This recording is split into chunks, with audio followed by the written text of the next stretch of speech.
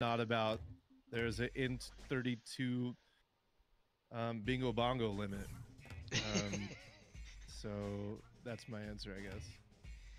I'm going to skip his next question. We've covered it in depth. He was just talking about what you did and some of the creation of the games and the process of creation of certain levels. I think we've covered that pretty well in depth. Go ahead, Freddie, with MRH. Here's a question from Mr. Hyde. What is your honest opinion about improv today, and are you planning on getting into it so you can win I6? My honest opinion is all the text where people are doing these exploits to get across the map and butt slapping and air shuffling and this and that. It's like, I'm happy you guys are having fun, but to me it looks dirty and it's not stylish at all. So I'm fully well aware that I'm basically like the boomer out here. Like, you whippersnappers don't know what you're doing. Get off my lawn. Like, I get it, but I would say I would be way more excited if there was an improv tournament where that stuff isn't allowed. But I don't, to be honest, I don't even really want that because I don't want to hamper where the community's at. You all should do what you want, but I'm just not. I could compete, but I'm not too interested in it. I recognize my place, more or less. I'm somewhat washed, but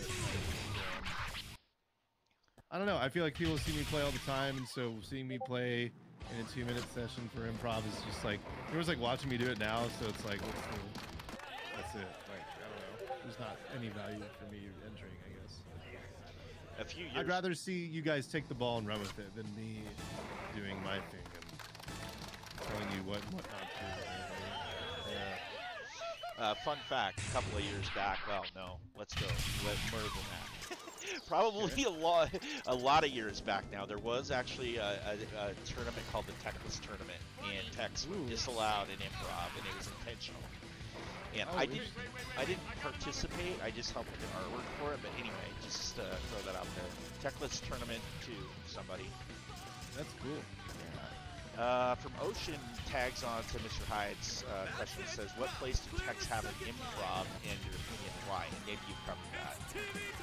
Yeah, I just think when you're just kind of like flopping around and doing whatever, like, I think style to me in improving and the way they correlate and how you have good style is sort of like meshing what looks cool into flow. And then there's like variety and all these other aspects. And when you start bouncing 30,000 feet in the air and doing butt slaps and stuff, I think that stuff looks really dumb.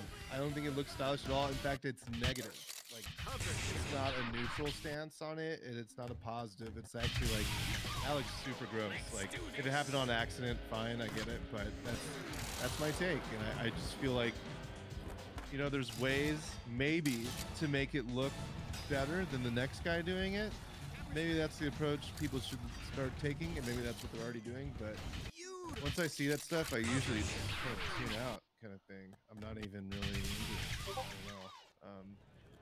And I feel like, but it's maybe a hot take, but I sort of feel like, I mean, my initial gut reaction is like, you guys are all doing this and you're all okay with it? That's weird. Like, that's my take. So, in a nutshell. The end. Next question from Tech. Are you going to make another episode of Tips with Andrew Phipps? I feel like all the robot line videos, I think I did. So there's like, what, 14 videos, maybe 21. I did an advanced tips video. I don't know. I think this is a meme question, but to be honest, there's probably room for a few more on the list of ideas I have. Like, I want to do a top 10 glitches video because I feel like that can hold up pretty well. It's not exactly tips, but I feel like a lot of people who don't play the game but have known about it would be interested in watching something like that. Yeah. Someday, soon, TM. TM.